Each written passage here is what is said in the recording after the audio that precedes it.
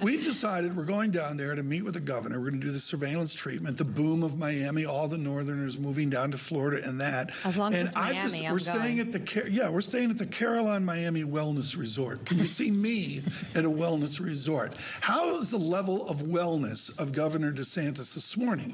There's no meter that can measure it. He's the winner of this entire election because of the margin that he really won. It's nearly 20 points. He carried Miami-Dade.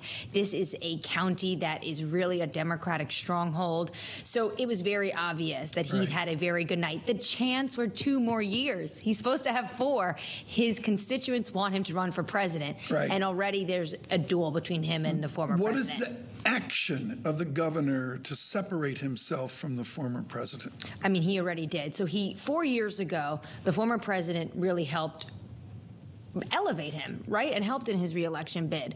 But over the past 2 years, you kind of saw a little bit more of this feud, and that started to simmer, and now it almost seems like it's blowing up. The former president called him Ron DeSanctimonious the other day in the Wall Street Journal report. Does he ignore it? He's been ignoring it. Yeah, he's just owning this moment in a more statesman-like, and he's really offering Republicans a lot of maybe policies the former president would also offer, but in a more statesman way. Look at how he handled the hurricane recently, and that's what he's been doing. Which really raises a question: why did Ron DeSantis overwhelm while the rest of the Republicans really underperformed? If you take a look at expectations versus performance, it's a good question. I think in Florida, this has to do with one big issue, which was the pandemic, and he was really steadfast about keeping businesses open, schools open, and that resonated.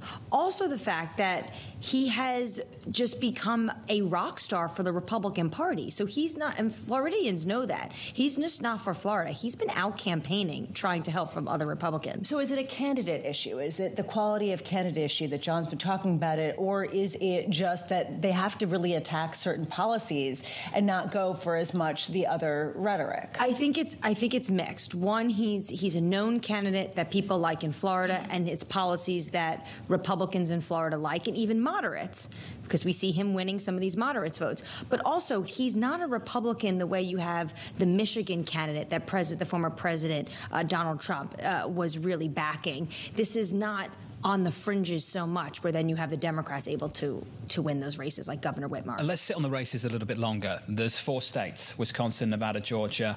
We're thinking of Arizona as well. Arizona has a Democratic incumbent. That's Mark Kelly. Walk us through what's on the line here still at this time of the morning on the Senate race. So those are the 4 key Senates. The one that we should point to as well is Georgia. Likely that is going to be a runoff, so put that to December.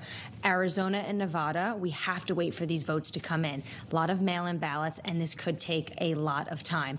Wisconsin is leaning at the moment to Johnson to be Republican. So what you really want to focus on this morning, because if you have Georgia being in December, this morning it's all going to come down to Arizona and Nevada. One thing I have this in my mind from maybe Pew Research, in that the world shifts 2045. It seems like we're getting there quicker than 2024, 2045. No, 45. I don't know where I'm going to be in 2045. Either do I. Thank you. The demographics, but Annmarie, the demographics are shifting, and to me, it's all happening faster than I expected. I'm interested to see the demographics, because one Wall Street analysis sent me what he thought which was more Gen Z voters had come out for the Democrats, more than even millennials. And what does that say about the candidates you need to put up for 2024? In your case, Tom, 2045.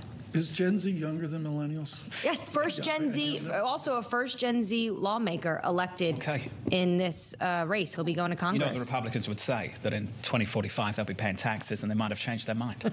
That's just something that they might say. Do you know what I know? No one wants to go there anyway, do they? Thank you. When we go down to see